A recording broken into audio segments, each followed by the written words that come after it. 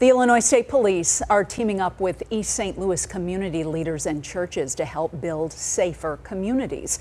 Fox 2's Kelly Hoskins has more on the big event planned this week to help take a bite out of crime. Authorities say public safety is a team effort between law enforcement and the community. We're providing a safe haven and stuff for the kids. We're counseling them, and we feed them breakfast every Sunday, and every Saturday we're feeding them hot dogs free. And they're coming over to receive, what we're giving, the love that we're offering them. That's why the Illinois State Police Department is being proactive, teaming up with residents in the south end of East St. Louis to host a community event called Resources and Strategies for a Stronger and Safer Community. Pastor Dr. Zachary Lee says his church was chosen to host the event because it's centrally located. We have noticed that the problem seems to be trending from the ages of 12 to 15.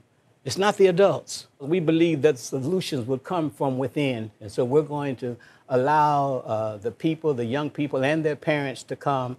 And then we're going to have them express to us in their own words what they feel the problem is. And then we're going to try to come up with some type of solution to rectify what seems to be the problem. What we found in policing is that it's just not about arresting individuals, sending individuals to jail, but we're looking at a holistic approach, an approach where we can maybe prevent someone from becoming a victim or prevent someone from becoming an offender. We're really trying to break the cycle, and we believe this is an ingredient to break that cycle of violence. Law enforcement will work with residents to come up with solutions. The goal is to bring them into one roof, have them under one roof in the south end, so that the residents can be able to come from the south end to this one place and be able to see all the different resources and entities that's available that's for free. In a lot of cases, it's for free, and they'll be able to help them out. The event is Thursday night starting at 5 at Mount Paran Baptist Church. Reporting in East St. Louis, Kelly Hoskins, Fox 2 News.